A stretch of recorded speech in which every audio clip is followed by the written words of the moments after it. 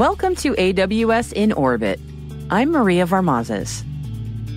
We're working with AWS to bring you an in-depth look at the transformative intersection of cloud computing, space technologies, and generative AI. On AWS in Orbit, we're exploring not just what's possible, but what's meaningful in the realm of space and cloud innovation. We grapple with the complex challenges and unparalleled opportunities that arise when we use space to address pressing issues right here on Earth.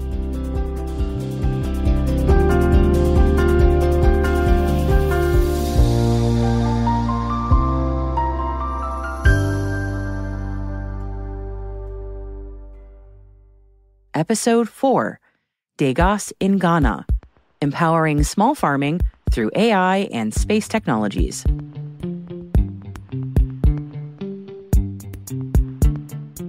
Yohei Nakayama, Chief Technology Officer at Degas Ltd, shares how his company is revolutionizing small farming in Ghana through AWS's cloud, AI, and space technologies.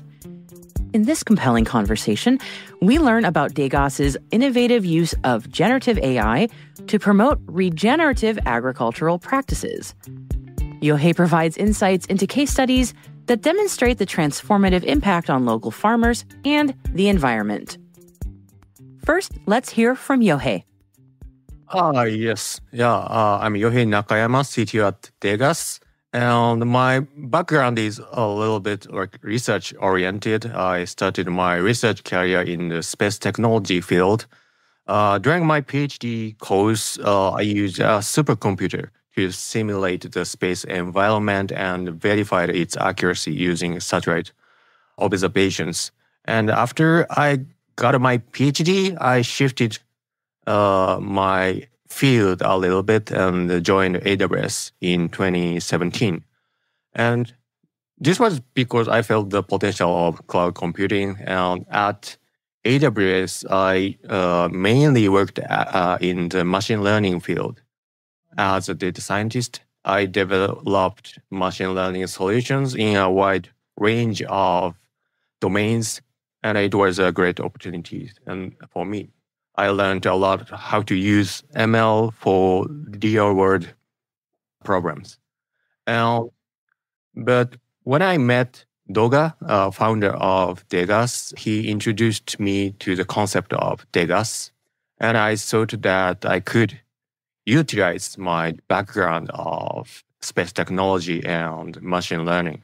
So I decided to join Degas as a CTO, and at Degas, I'm using satellite observation and machine learning techniques to help African farmers to increase their income. And now that we've met Yohei, to help tell the story of how Degas is improving the lives of farmers in Ghana through AWS technology, we're going to bring in another voice now to the conversation. Hello, I'm Emma Higashikawa, and I'm a solutions architect on the aerospace and satellite team at AWS. And what that means is I support space industry customers in achieving their missions through designing and implementing solutions on AWS. I originally started my career in a very different field, actually as a mechanical engineer in the automotive industry. And during my time there, I witnessed what I felt were a lot of challenges and inefficiencies in the design process. And that made me start thinking about how that could be transformed by new technologies like the cloud. And so that's what prompted my transition to AWS. On the aerospace and satellite team, our team is a dedicated team that combines space industry experts with cloud expertise, with the ultimate goal of optimally supporting the needs of our customers in the space industry. And so I'm now working in an area that I'm very excited. I've always had a passion for, and I'm extremely excited to be supporting customers like Degas today, who are really tackling head-on these really significant global challenges. Fantastic. Thank you both so much for those wonderful introductions. Yohei, you did a wonderful job bringing us into sort of how you started at Degas and what brought you there. So I thought next it would be a great time for us to talk about what Degas is doing. Yes. Let me explain Degas's mission first. So our mission is changing people's lives dramatically. So the term people here is specifically refers to African farmers. And what we are doing is like Degas platform is providing financial opportunities with farmers and implementing data-driven precision farming. So let me explain a little bit financing part first. So it's like in-kind financing. So specifically, we purchase fertilizers and seeds and from major agro input companies and provided them as a loan to farmers. And after the financing part, we start the precision farming part with the farmers. So at Degas, we are hiring around 100 agents across Ghana, and the agents work together with the farmers to grow their crops in an optimized way. And because of that, the land productivity greatly increases. Eventually, the income of the farmers are increasing. So that's what Degas is doing, basically. I would love to know a little bit more about specifically how Degas is achieving this mission using AI and space-based data. How does that come into play? Yes. So basically, to realize this business, we are developing two main data streams. One is coming from ground. So our agents are using our in-house Android application, and it's like boots on the ground data collection.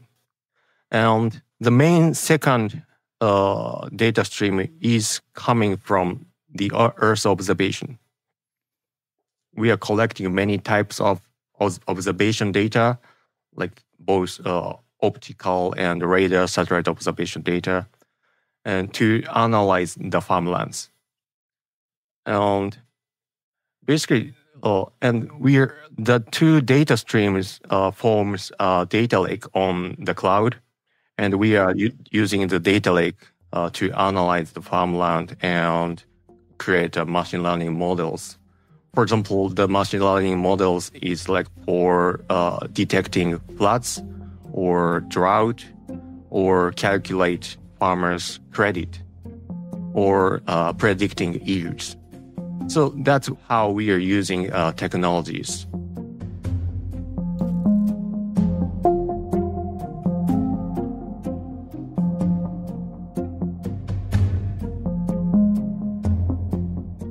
Let's pause for just a moment in the conversation for a bit of additional context on the technology at work here and how it's being used throughout Africa to improve the lives of people who are being disproportionately affected by climate change.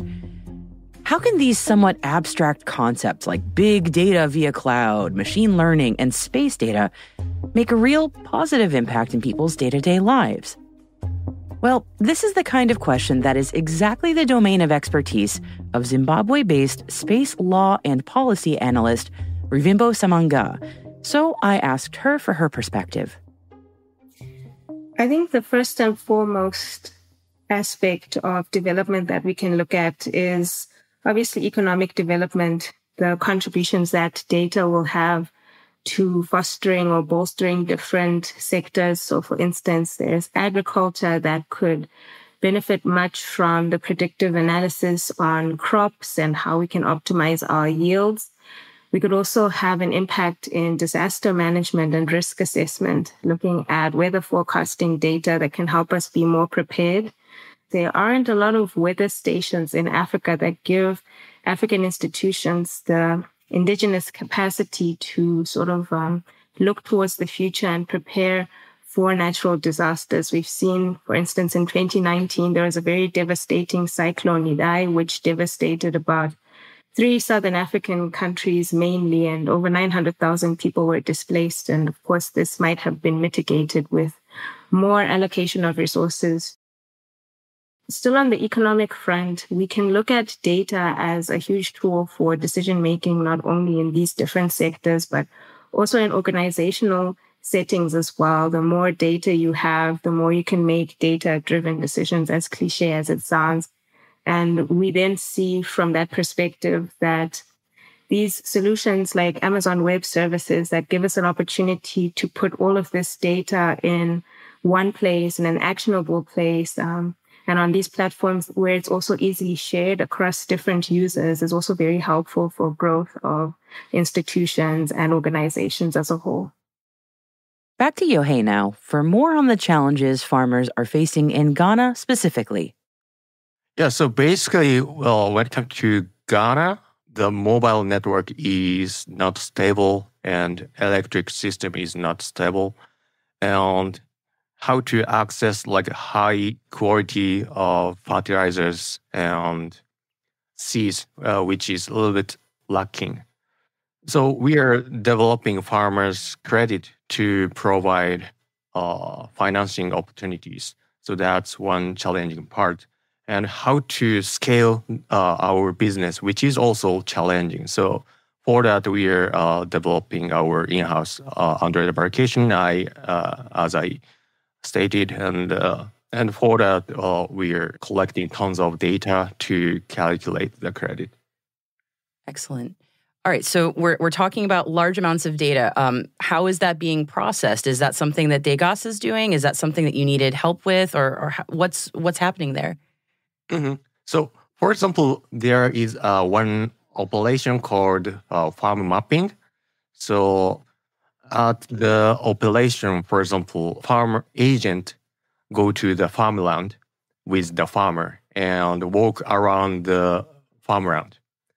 And then the Android application collect the series of location where the agent worked. And we can get the figure of the farmland. And the data is sent to the cloud.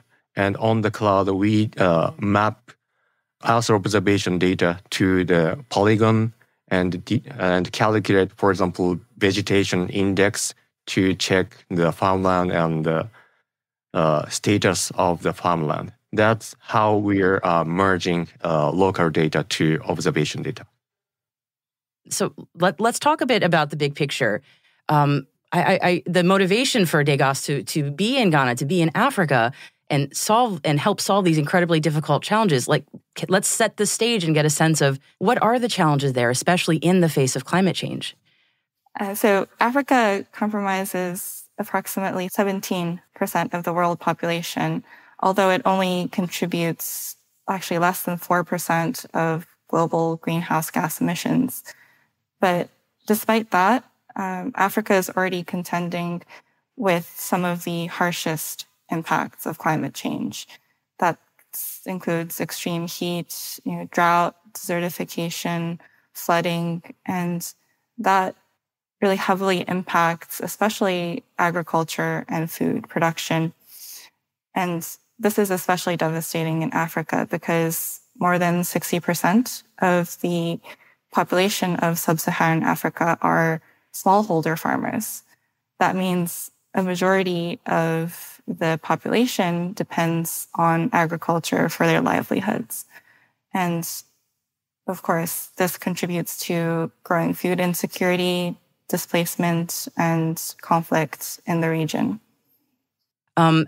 There's a phrase that came up a number of times about regenerative agriculture. Yohei, could you walk me through what regenerative agriculture means? So regenerative agriculture has a lot of definitions, but basically it's a way of agriculture which can issue carbon credit. So it has two meaning, which is it's sustainable way, and at the same time it reduces CO2 emission. So we are doing regenerative agriculture with the farmers, and it's a little bit difficult or complicated way, but using our Android application and the chatbot, we are expanding this regenerative agriculture in Africa. Wonderful. Okay. So we have this incredibly sophisticated chatbot that runs on a large amount of data. It also runs on an AWS service. Emma, could you walk me through a little bit about that, please? Yes, of course. That's correct. So the chatbot that Degas is currently building runs on Amazon Bedrock. And Amazon Bedrock is a service AWS recently announced that lets customers easily build and scale generative AI applications in AWS. And the first thing is through Bedrock, AWS offers access to a number of high-performing foundation models, or FMs, and all this through a single API. Currently, Bedrock provides FMs from Amazon as well as from leading AI providers like AI21 Labs, Anthropic, Cohere, Meta, and Stability AI, all through a single pane of glass API. And there's two, I think, key features of Bedrock that Degas has really leveraged in the solution we're discussing today. And the first one is the ability to easily experiment with and compare the performances of different foundational models for a specific use case through things like playgrounds and the single pane of glass API. The second is the ability to create custom solutions, integrating existing AWS services and also using your own proprietary data in AWS with techniques such as retrieval augmented generation, or RAG. And especially to the second point, I think Degas' solution is very exciting because it leverages the power of other AWS services like Kendra for searching scientific papers and agricultural journals, also retrieving like farmer metadata from RDS, an RDS database, and also Athena to leverage and search Degas' existing dataset in S3.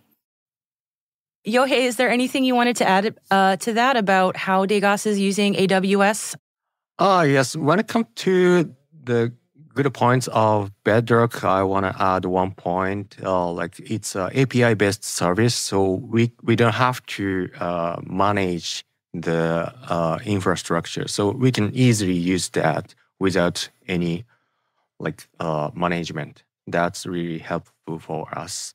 And when it comes to the chatbot, yes, for us, how to scale precision farming and regenerative agriculture, which is really important, but these two methodologies are really complicated. So how to teach or how to tell the way is really important. And for that, we are using the chatbot. And so with that, we don't have to hire so many agronomists, right? In Ghana, it's really costful. So we can expand this business without heavy cost. That's also a really important part. And how the app is working is that, for example, the agents will ask several questions related to precision farming and regenerative agriculture. For example, the question will be like, what's the best distance between planting cheese, or should I do tillage at this time, that kind of thing. So that's the main question type. But the answer depends on the situation or the timing. So our on cloud, we are checking the question and at the same time searching document our protocol or research paper, and also checking the farmland status, which is also collected and saved on our data lake. And not only referring to the question, but referring to the condition of the farmland and our protocol, we are providing answer to the agents. So that's how we are operating the chatbot. I wanted to talk a little bit about the credit scoring model. Yohei, could you talk a little bit about that model? Yeah. So there are a lot of data points. With that, we are calculating farmers' credit, which is our core technology. Because with that, we can provide financing opportunities to the farmer. And how we calculate, it's totally related to their yield, right? Because it's directly related to their income. The credit model consists of, for example, yield prediction model, land risk, for example, predicting flood or drought, scoring the distance of the seeds, or checking how to apply our fertilizers to the farmland. So all the kind of things are also digitized and collected. And we are calculating credit using the ground data and Earth observation data. This is somewhat indirect and perhaps lesser known, but data from space and satellites is really integral to understanding and forecasting weather and climate.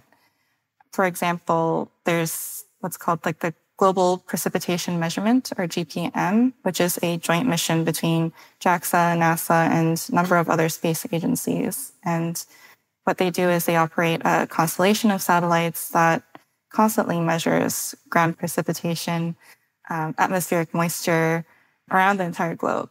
And that's not something that can just be captured by land-based sensors. And the data from GPM really informs our understanding of global rainfall distribution and the global water cycle. And in light of Africa and climate change impacts to Africa, that space data is especially important, where we're seeing increased degrees of extreme weather events, droughts, storms, devastating rains, not just in Africa, but also all around the world. So space data, let's say, is impacting our lives on Earth. With regard to the credit scoring model, I did want to mention, to grow and support farmers in Africa while also contending with climate change, farmers need raw materials, farming supplies, and routes to market. And in the context of loans and support, in the US, we have things like measures like credit scores that determine things like the loans that we can get or the mortgages that we can get. But of course, the same model can't really be translated to smallholder farmers in Africa. And so what I find exciting is what Degas is doing here is developing this AI-based credit scoring model that helps determine the success and compliance of farmers in the program to determine financing and also create a positive growth cycle. Absolutely. I think that's very valuable context, Emma, and I thank you very much for that. I think that's very helpful.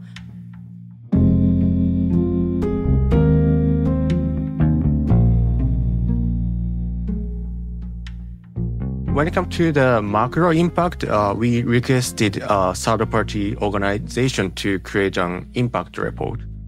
And according to the report, 90% of contracted farmers saw some increase in their income. And 48% of them saw a significant increase in their income. Regarding to the quality of life, the report stated that the quality of life of 97% of contracted farmers improved. So when even for like a from macro perspective, we think we are impacting to the farmers. And when it comes to the one specific successful story, I heard that one of our contract farmers' children was able to go to university. Because they could increase their income with Degas, and they could manage to pay initial fee. Like much of this is due to his efforts, but going to university is very expensive, right?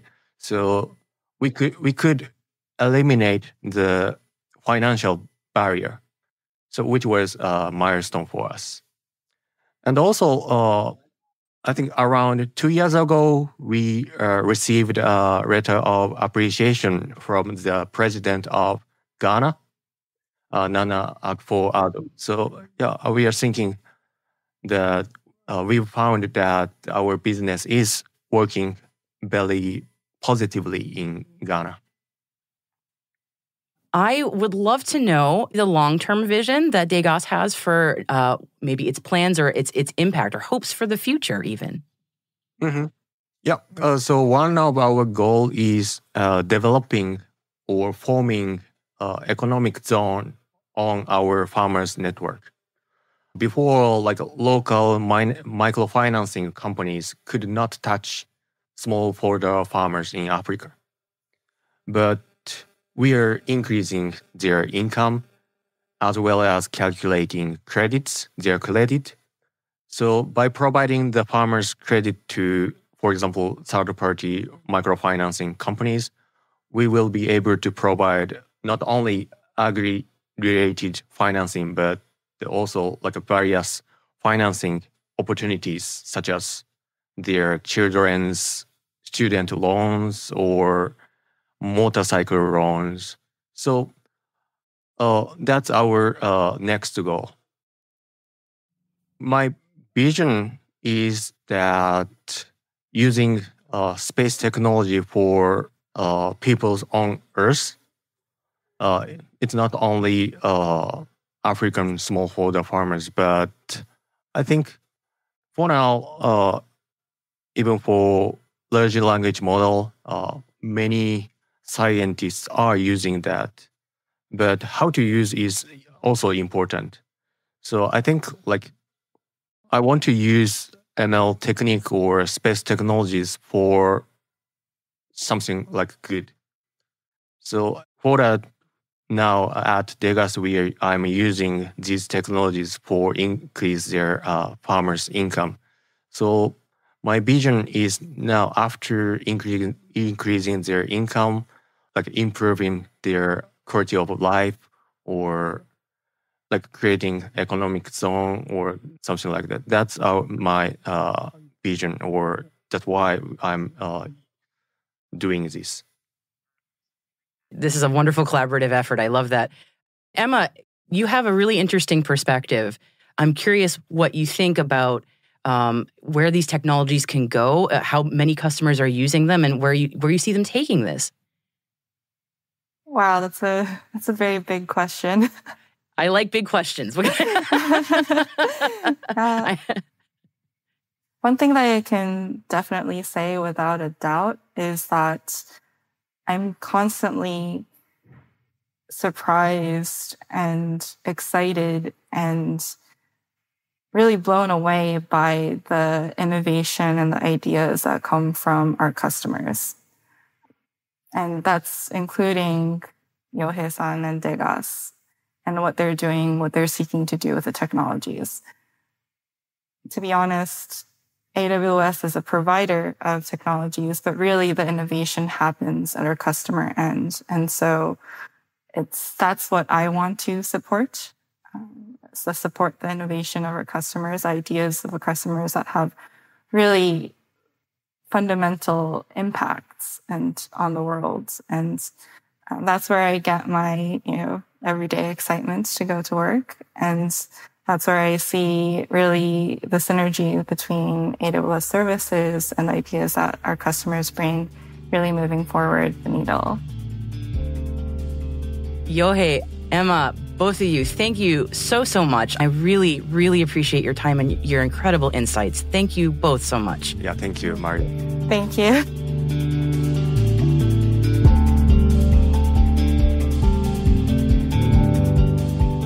And that's it for AWS in Orbit, Episode 4, Degas in Ghana, Empowering Small Farming Through AI and Space Technologies.